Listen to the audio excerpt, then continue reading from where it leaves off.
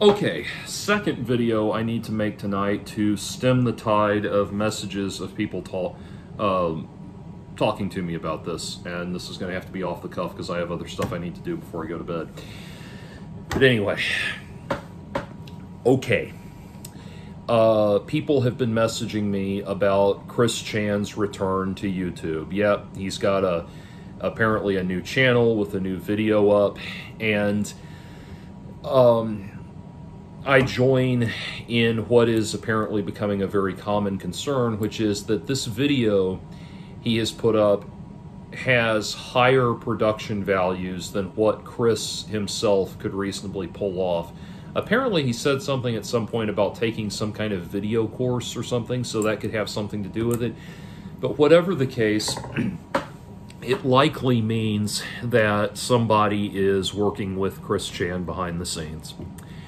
And that is not good, because whoever is working with Chris Chan behind the scenes is either enabling him or exploiting him, or both.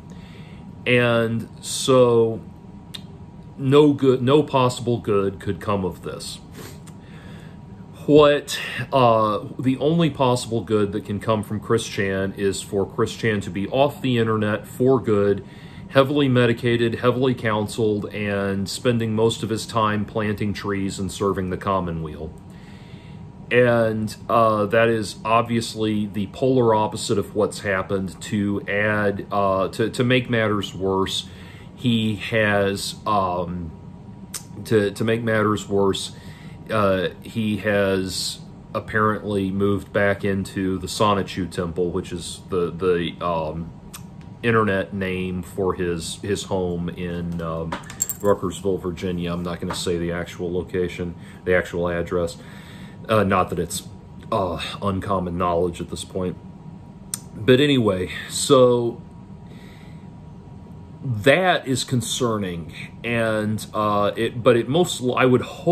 would sincerely hope that it means that Barb is out of the Sonichu Temple, or is out of the house, that she's been put somewhere. So maybe, you know, that's at least, hopefully that's at least one thing, that maybe Barb's been put in a home or something like that.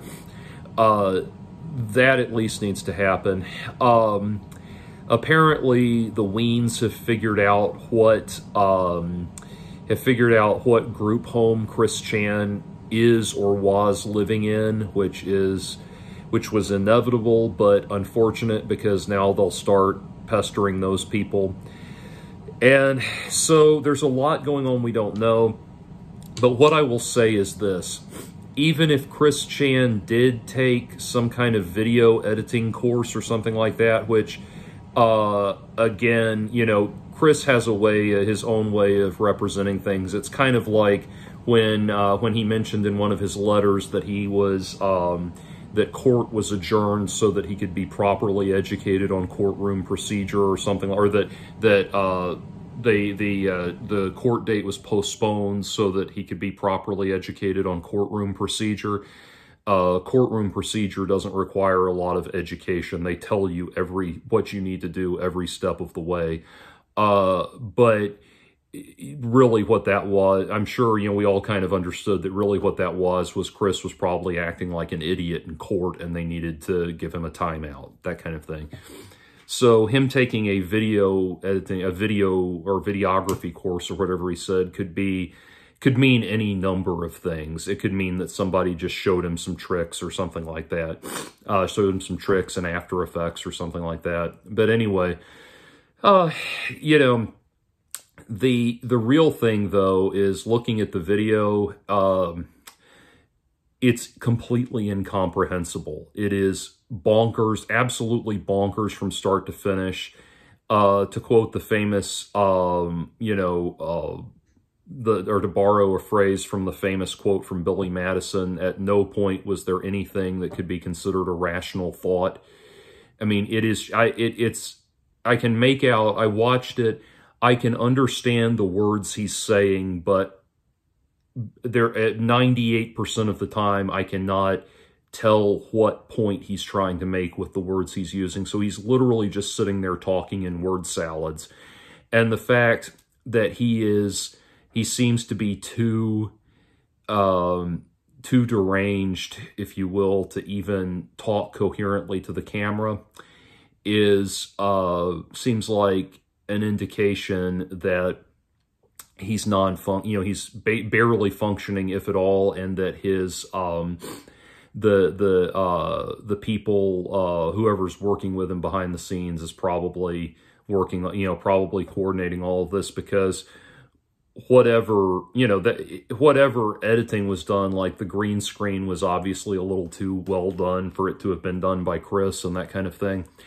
Whatever editing was done could not have been done by someone that is babbling and incoherent like that. That was not even the behavior of someone trying to be silly and eccentric. That was the behavior of someone that's completely lost touch with reality, which we all knew was the case.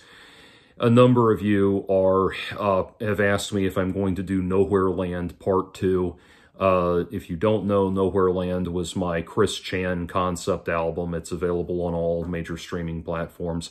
But anyway, people have asked me if I'm going to do Nowhereland Part 2. The simple answer is, if there is ever anything, any progression of events with Chris Chan that is so dramatic and so capturing of the imagination as to inspire something like that, then yeah, I'd certainly consider it. And, if I feel motivated to do it, I would.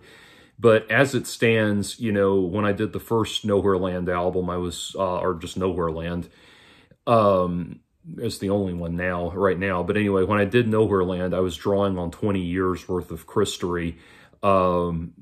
Right now, it's difficult right now to watch the slow-moving train wreck that is Chris, just because I had kind of, in my own mind, psychologically, after him being in prison for 2 years, I had kind of just, written it off, and in my mind, just kind of stopped directly following Christory and thinking, well, that'll be the end of it. So it's one of those, right now it feels like one of those things where they're relaunching or rebooting an old series or an old franchise that I loved back in the day, but don't care about the reboot at this point, because as far as I'm concerned, the original story ended where it needed to end.